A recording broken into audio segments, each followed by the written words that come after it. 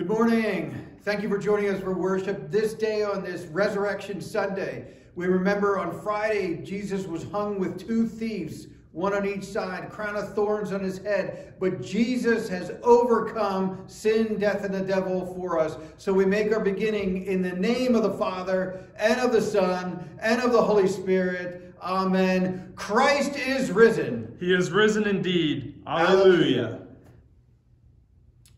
3.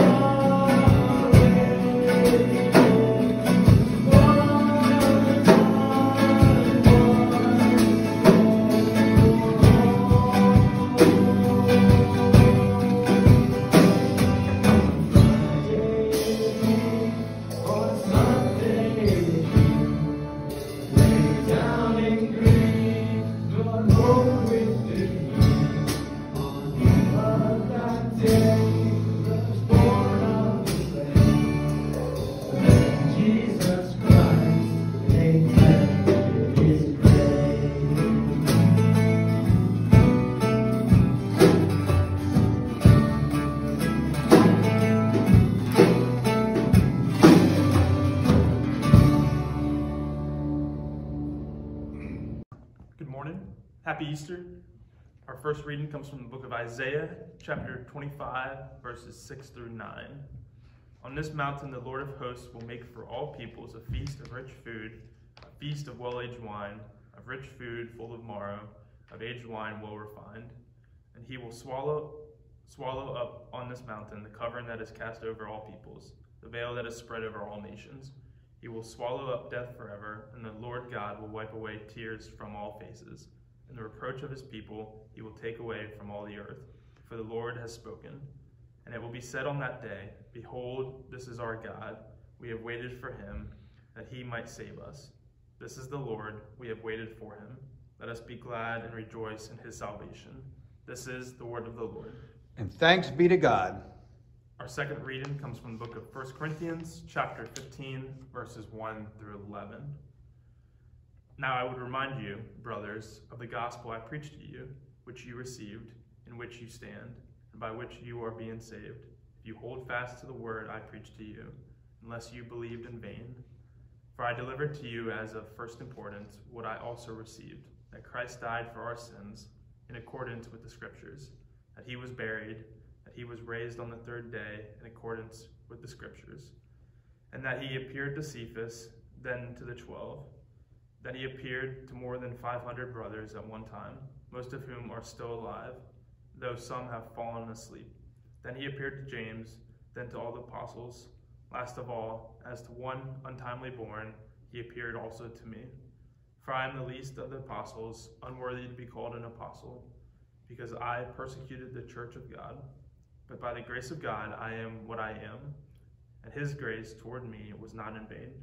On the contrary, I worked harder than any of them, though it was not I, but the grace of God that is with me. whether then it was I or they, so we preach, and so you believed. This is the word of the Lord. And thanks be to God. Hello, please stand for the reading of the gospel. The Holy Gospel, according to St. Mark, the 16th chapter, speaks of the resurrection of Jesus. When the Sabbath was past, Mary Magdalene, Mary, the mother of James, and Salome bought spices, so that they might go and anoint Jesus. And very early on the first day of the week, when the sun had arisen, they went to the tomb. And they were saying to one another, "Who will roll away the stone from the entrance of the tomb?" And looking up, they saw that the stone had been rolled back. It was very large. And entering the tomb, they saw a young man sitting on the right side, dressed in a white robe, and they were alarmed. And he said to them, "Do not be alarmed. You seek Jesus of Nazareth, who was crucified. He has risen. He is not here. See the place where they laid him. But go and tell his disciples and Peter that he is going before you to Galilee. There you will see him, just as he told you." And they went out and fled from the tomb, for trembling and astonishment had seized them. And they said nothing to anyone, for they were afraid. This is the gospel of our Lord, and praise to you, O Christ. On this Resurrection Sunday, we're going to just pray that the power of the resurrected Jesus would just blow you away wherever you're at in your life. May the indwelling power of the Holy Spirit living in you would just transform your life completely. That this is the day that the Lord has made. That because Jesus has risen, that changes everything. Let's pray. Father, we come into your presence, praising you and thank you that Jesus is the resurrection and life. We thank you, Lord God, that he is risen, and that changes everything. Lord God, by the power of your Spirit, transform us. Make us more into the image of Jesus. Help us to walk with you, Lord God, that in the troubles and trials and tribulations of this world, Lord God, that we would know that we're held in the resurrected arms of Jesus, that he is the life. He is our salvation. In him, we cannot be put to shame. In him, we have hope. In him, we have a future. In him, we have eternal life. So, Lord God, we praise you and thank you for all that you have done for us in and through Jesus.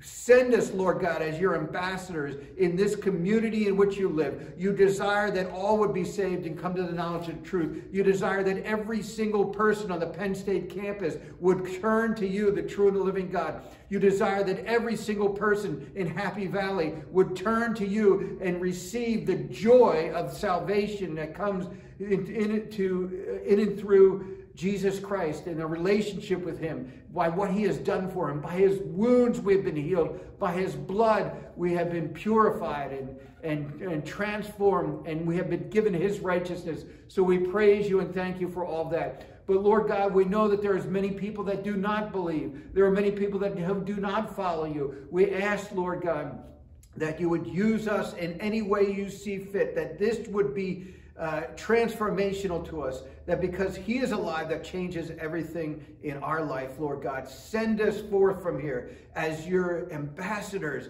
to love the people that you have given your life for, to point them to Jesus, the author and perfecter of faith, that we would not put our trust and our strength in human power, in political institutions, in our own intellect, in our own knowledge, in the good things that you have given to us, but we would put our trust, our faith completely in Jesus, the Lord of our life. Lord God, change us, transform us, draw us to Jesus. May we follow you. May we proclaim the goodness, the greatness, the awesome deeds that you have done for us, that you are the resurrection and life, and that all who put their faith and trust in you will not be put to shame, but will have the gift of eternal life. Will be held in your everlasting and loving arms. Draw us to yourself and empower us to be your ambassadors. Send us forth, Lord God. This community desperately needs Jesus. Send us forth now in the power of your Spirit as ambassadors of Jesus to proclaim that he is risen. He has defeated the tempter. He has defeated the devil. He has defeated sin. He has defeated death. And we are his people. We are his children. Send us forth, Lord God, to impact this community. We pray in Jesus' mighty name. Amen. And so, Lord God, teach us to pray as you have taught us to pray. Draw us to yourself. Our Father, who art in heaven, hallowed be thy name. Thy kingdom come. Thy will be done on earth as it is in heaven. Give us this day our daily bread, and forgive us our trespasses as we forgive those who trespass against us. And lead us not into temptation, but deliver us from evil. For thine is the kingdom and the power and the glory forever and ever. Amen.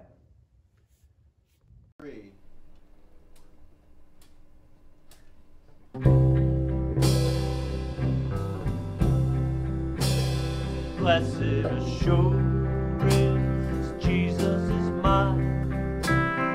Oh, what a foretaste of glory divine. There is salvation, purchase of God, born of his Spirit, washed in his blood.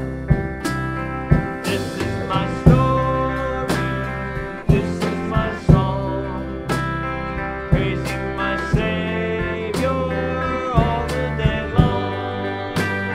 This is my story, this is my song, praising my Savior all the day long. Perfect submission, perfect delight, visions of rapture now burst on my sight.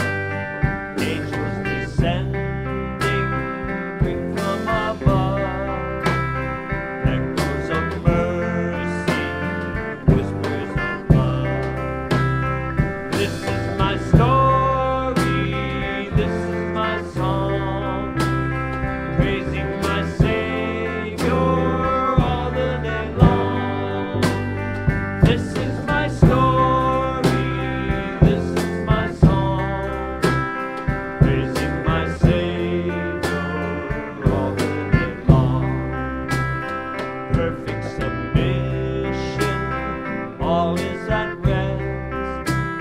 I and my Savior am happy and blessed, watching and waiting, looking above, filled with his goodness, lost in his love. This is my story, this is my song, praising my Savior all the day long. This is my story, this is my song, praising my Savior all the day long. Praising my Savior all the day long.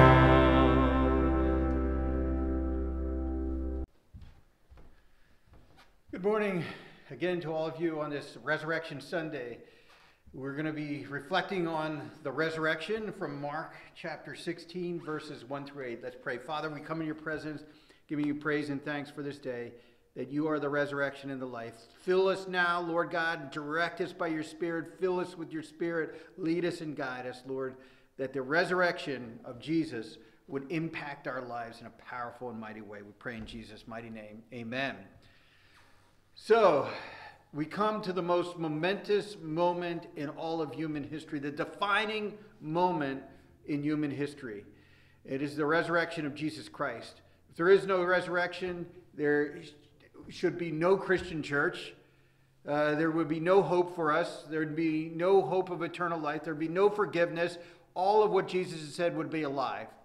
But the resurrection of Jesus Christ is attested by witnesses, eyewitnesses. In Mark's gospel, we have Mary Magdalene, we have Mary, the mother of James, and we also have Salome as bringing spices to the tomb. Now, with each of the gospels, the thing that is in common is it is women who are the first eyewitnesses of the resurrection of Jesus Christ. And the only one that is mentioned in the Gospels consistently is Mary Magdalene. So Luke's Gospel mentions Mary Magdalene and the other Mary, and then several other women. Matthew's Gospel also mentions them coming. The Gospel of John only mentions Mary Magdalene. So it's kind of interesting. But what's the consistent thing is that it is women that are the first eyewitnesses. And so the gospel writers, whether they mention all of the ones, it looks like they don't name all of them in any of the gospels. It's just they name a few of them. Some of them name only one of the eyewitnesses. It appears that Mary Magdalene was the chief spokesperson. But when they get there, the other consistent thing is they're bringing spices to anoint the body of Jesus. They expect to find a dead person. But there is no dead person there. And now they're terrified. Now they're astonished. There are words like that. They were trembling and fearful. What is going on? What is happening here? So these are things that occurred. And so this resurrection is the defining moment in human history and the defining moment in each person's life. Whether you believe the resurrection or deny the resurrection is the defining moment in your life.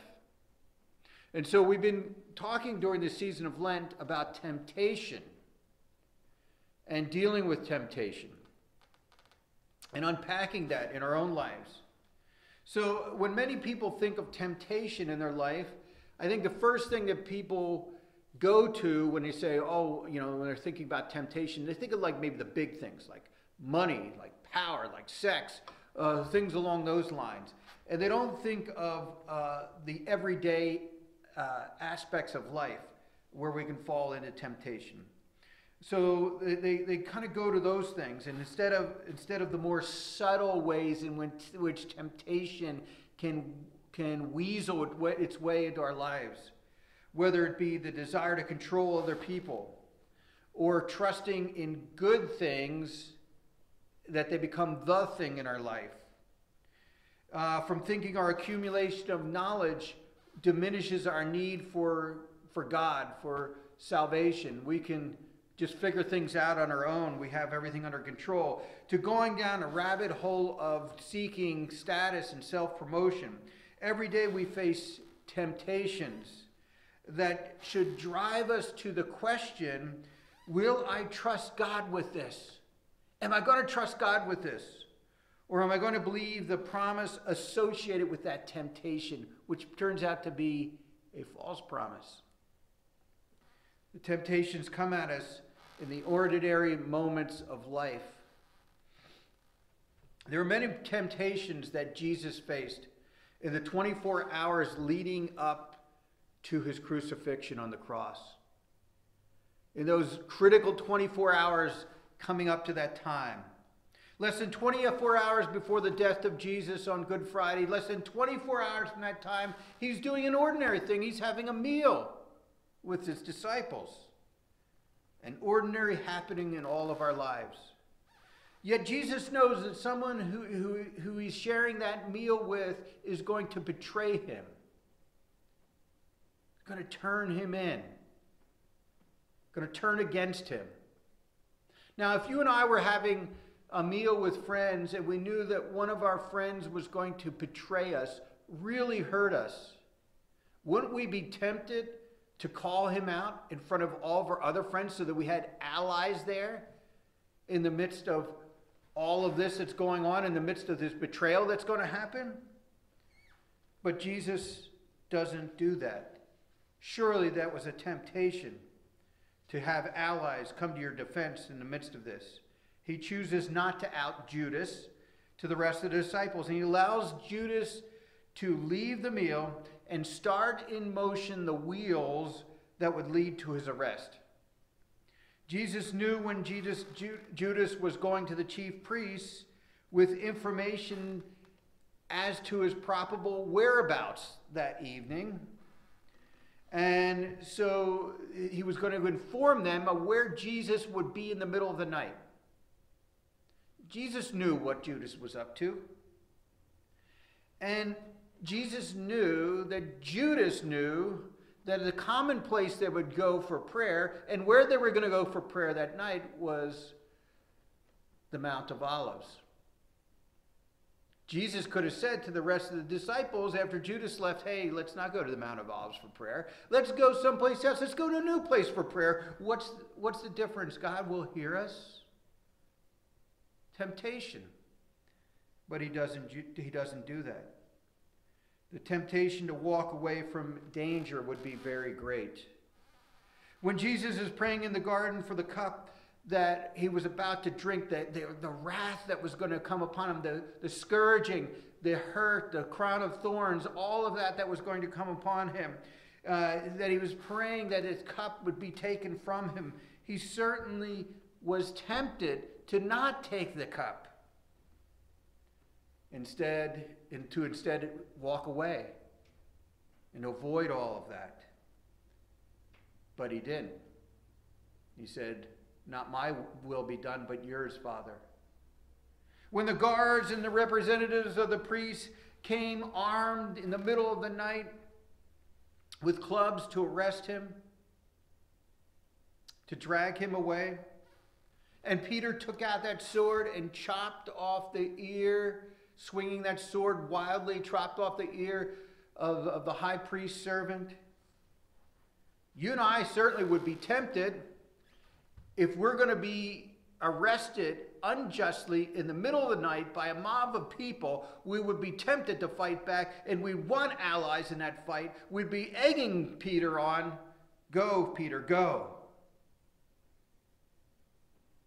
Instead, Jesus says, stop the violence, and he heals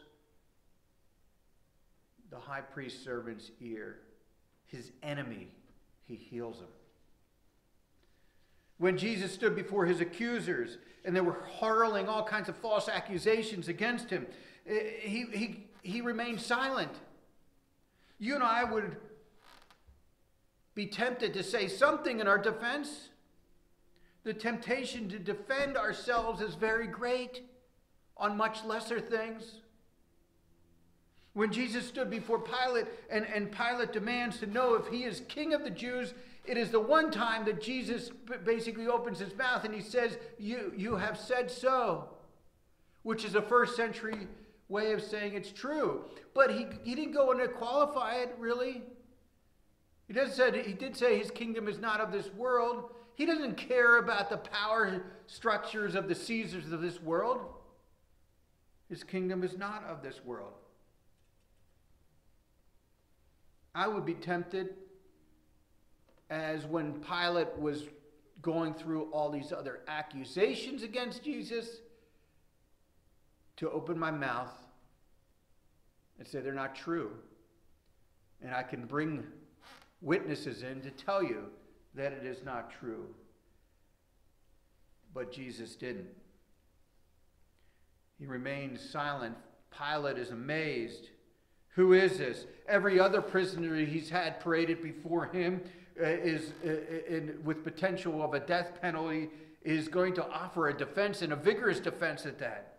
The temptation had to be real to defend himself. When Jesus was brutally nailed and hung on a cross, and when he was being mocked, it says this, so also the chief priests and the scribes mocked him to one another, saying, he saved others, he cannot save himself. Let the Christ, the King of Israel, come down now from the cross that we might see and believe. Those who were crucified with him also reviled him. The temptation had to be very strong for Jesus to say, I'm going to show you my power. I'm going to come down from this cross right now, and I'm going to prove you wrong. All of you. He could have silenced the skeptics in a moment. Why? Why didn't Jesus give in to the many temptations in the last 24 hours of his life? So for those of us who have had the privilege of holding our newborn baby in our arms, for those of us who have witnessed the miracle of a birth of a child and held that child in our arms, we realize very quickly that we would give anything to protect that child. Frail, vulnerable, helpless as that child, that newborn is, in need of the sacrificial love of a parent. Jesus knew that his coming down from the cross, his display of power in that way, his giving into temptation would mean that we who are been helpless and harassed in Satan's tempting grasp would be eternally lost. His willing submission to the cross would mean for the first time in human history, a man, Jesus, would never give in to temptation. Not even once. He was and is the only person in all of human history to follow the will of God the Father his entire life. Also, being true God as well, Jesus would be powerful enough that his sacrifice on the cross would be payment for the sin of the whole world, for our giving into temptation time and time again. He's powerful enough to take that upon his shoulders at the moment of his crucifixion. So you see this empty tomb that those first century ladies witnessed is more than just a simple note of historical oddity of a dead man coming to life again, of a dead man overcoming death. It is God's triumph over the deceiving, lying tempter who was unable to defeat Jesus. And now he himself is defeated, the tempter. The empty tomb is God's triumph for you. Every time you and I say yes to grace and forgiveness through Jesus, the tempter is defeated. Every time you and I, by the risen power of Jesus Christ, resist the latest temptation, the tempter suffers another defeat. The tempter is defeated. And that means life for you and for me. Eternal life, but it also means a more fulfilling life for us now. Notice I didn't say an easy life. I didn't say a carefree life. I didn't say a life without trouble. The Bible doesn't promise you smooth sailing as you follow the resurrected Jesus. But it is a fulfilling life, in a way that no giving into the appeal of temptation in your life will ever satisfy you. As you follow Jesus, you will discover what fullness of life really means. And as you do so, the appeals of the temptations that are offered to you will begin to fade, begin to go into the background, shown to be the defeated lies that they truly are. Satan has already lost, folks. Where grace abounds in your life, temptation is wounded. Where forgiveness is received in your life, temptation is pierced. Where the joy of Jesus fills your mind, the temptation of the self-centered pursuit of happiness is crushed. The tempter is defeated. The tempter is defeated. Jesus is risen. The tempter has no power over you. The tempter is defeated. Jesus is victorious. Jesus is risen. By his wounds you are healed. By his piercing, you're forgiven, and you're joined with God in eternal, given the gift of eternal life. That is God's gift to you. That's what the empty tomb says to you, to all of us. He was pierced for your transgressions. He was crushed for your wrongdoing. And the punishment that has brought us peace and victory was upon him. The tempter is defeated. The tempter is defeated. Jesus is risen. O death, where is your sting? Do not tempt us, Satan, with your deceiving lies. We are joined with Jesus, who is life. The tempter is defeated, and ours is the life. Ours is the hope. Ours is the victory in and through Jesus Christ. Jesus Christ is risen, and that changes everything. Hallelujah. Jesus is risen. Hosanna in the highest. Jesus is risen. The tempter is defeated. Yours is the kingdom. Yours is the glory. Join with Jesus because you're a part of his kingdom. You're a part of the kingdom of God. And the glory of God is shining through you in the resurrected power of Jesus Christ, the indwelling power of the Holy Spirit. The tempter is defeated. Jesus is risen. You are his. God bless you all. He is alive, and that changes everything. Amen. Let us speak together our faith through the words of the Nicene Creed, this ancient creed that was put together, that's a summation of the Christian faith. So please stand as we speak our faith together in the words of the Nicene Creed.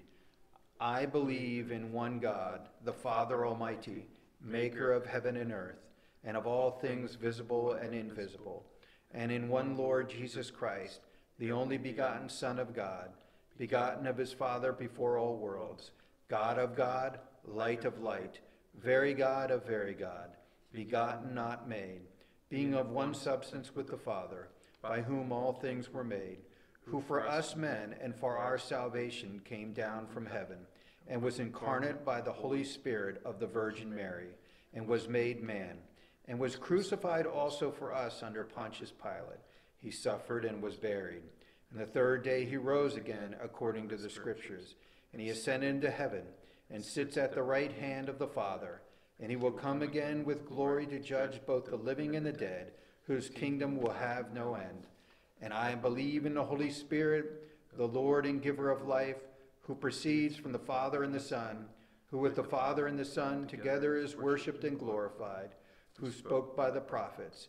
And I believe in one holy Christian and apostolic church. I acknowledge one baptism for the remission of sins, and I look for the resurrection of the dead and the life of the world to come. Amen. We're going to have a time of confession before the Lord. And the Lord knows what's really on our heart, but what he's inviting us to do is come before him, be honest before him. Come into his presence. Don't hide anything from him. Run to him. It's a mistake for us to run from God. We should run towards him and confess to him. So let's open our hearts and our minds to him. There'll be a time of silence as well, that we can really pour out our hearts to God. So from the words from 1 John chapter 1, verses 8 and 9, if we say we have no sin, we deceive ourselves, and the truth is not in us. But if we confess our sins, God, who is faithful and just, will forgive our sins and cleanse us from all unrighteousness. Let's take a moment in silence to reflect upon our need for Christ.